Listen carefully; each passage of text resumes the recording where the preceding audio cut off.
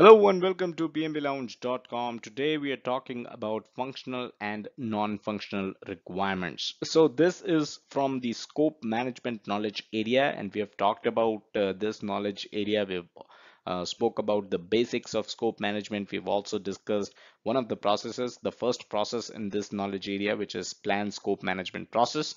The link to the entire scope management playlist will be available in the description below, so you can go over there and learn a thing or two more about the scope management knowledge area. Again, as always, with videos like these, we have detailed articles. The link to the detailed article will also be present in the description. When you go over and read the detailed article, you'll be able to find other detailed articles on scope management knowledge area. So let's talk about functional and non-functional requirements. Before that, let me tell you that the next process that we are going to discuss in the scope management knowledge area is known as collect requirements. Now, before we go to collect requirements, it's important to understand what requirements are. And two of the most, I'd say, popular and the kind of requirements that you should definitely know about are functional requirements and non-functional requirements. Now, some may argue that there are other kind of requirements like product requirements, stakeholder requirements, business requirements, and stuff like that. But from scope management perspective and from the perspective of the process, which is known as collect requirements, it's important to know just these two types of requirements, which are functional and non-functional. So let's start with functional requirements and try to understand what it really means. So functional requirements basically form the very behavior of the product, right?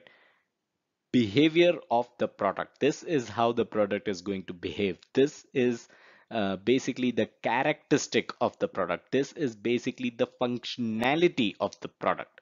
So if somebody is giving you functional requirements for your project, what that means is you are being given how the product of that project is going to work, how the product of that project is going to function and will be used by the users, right? So these are known as functional requirements, and let's look into some more examples so that it will be clearer for you to understand.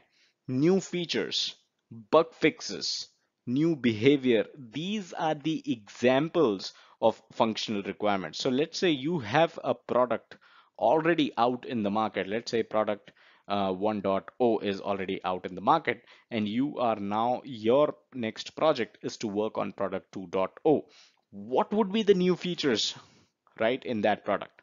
What are the bugs that you're fixing from product 1.0 which will be fixed? What are the bugs which were present in product 1.0 which will be fixed in product 2.0?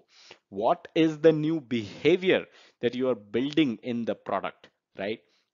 What are certain requirements that are altering that existing behavior and including a new behavior in that product 2.0? So these kind of requirements are functional requirements. Like I mentioned earlier, these requirements basically tell you how the product of this project is going to behave. So when you have functional requirements in your project, it is all about the behavior of the product. Let's move on and look into non-functional requirements. Now, non-functional requirements are implicit expectations from the product. So these are not explicitly mentioned requirements. Now, this is where it gets tricky, right? So these requirements might not be explicitly mentioned in your requirements document, right? These are implicit in nature. And the thing about these is that since these are expected features and not specifically documented requirements, so you may not have them in your requirements document, these are expected features. They are also known as quality attributes. Now let's take an example, right? Let's say your project is about making a let's say a vehicle, right? You're making a car. That is your project. Now you're making the car for the first time. That is why it's a project. If you're making hundreds of cars, then obviously it's operations. You're doing it again and again, right? So if you're making a car for the first time, that's a project. And to be the implicit expectation from that car is that that car needs to move, right? That car needs to run. That car should be able to move and take a passenger from location A to location B. That's an implicit expectation of that car. So how good that expectation is met is is is is what makes a part of non-functional requirements, right? So nobody is going to give you a requirement, and nobody is going to call you and say, hey, hello Joe, you're working on this new car. The first requirement of this car is that it should be able to take passengers from location A to location B. Nobody is going to give you that kind of requirement, because that could sound like a functional requirement, but is an implicit expectation from the product of your project, right? So let's take another example. Let's say you are developing a website is expected to load as soon as possible, right? So if a user hits up you on your website, he should not be waiting for 5 minutes for that website to load.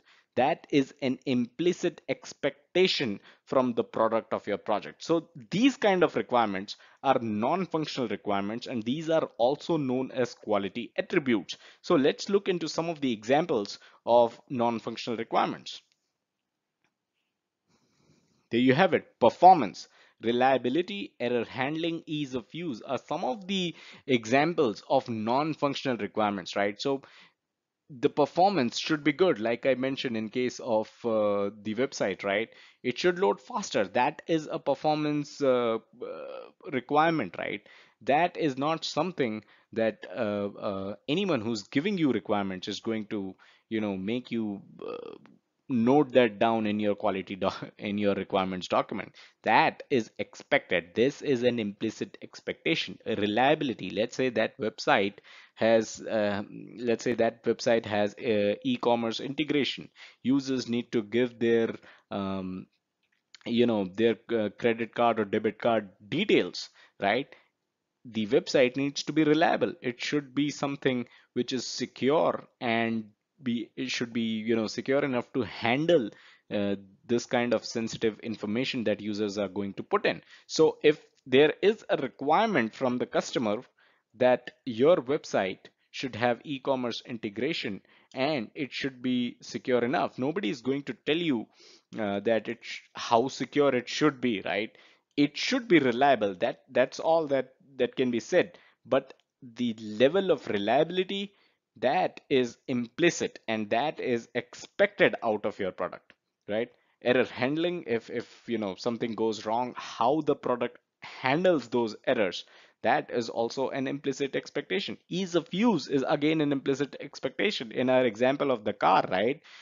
You cannot go back to the archaic models of making it difficult for folks to change gears in the car, right? If it's not an automatic transmission car, if it's a manual transmission car, you cannot go back to the archaic times when the gears would be next to the steering, right? That is not ease of use. That is not providing ease of use. So these are kind of requirements which are implicit in nature. These are the kind of requirements which won't show up explicitly in the requirements document, but is expected out from a project. The problem here arises is the next is